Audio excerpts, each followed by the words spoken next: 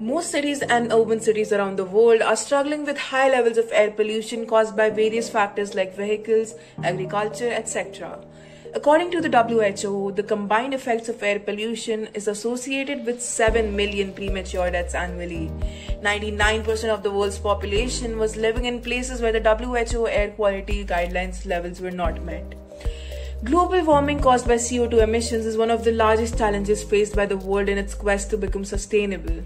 With the limited space in urban areas, we need innovations that are compact and more effective than traditional methods.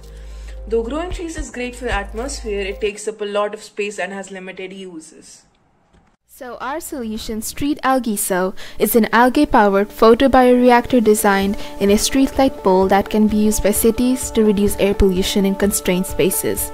Algae only uses 1/10 of the land required and is 400 times more efficient than a tree at removing CO2 from the atmosphere when used in a bioreactor. One Street Algiso pole is equivalent to hundreds of trees in filtering out the carbon dioxide and even works at night with the plant growing lights. The lipids from algae can also be used to power street lights. It is also solar powered, so there is no electricity required. It is also completely self-sustaining, unlike current pollution tackling measures such as sprinkling tankers in India, which require manual labor and have limited range. Street Algiso can also be fitted in street markets and slums.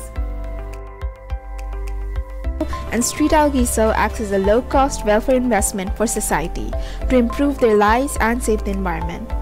The impacts of the solution is directly visible through the reduced levels of air pollution and carbon dioxide concentrations, while also providing more oxygen.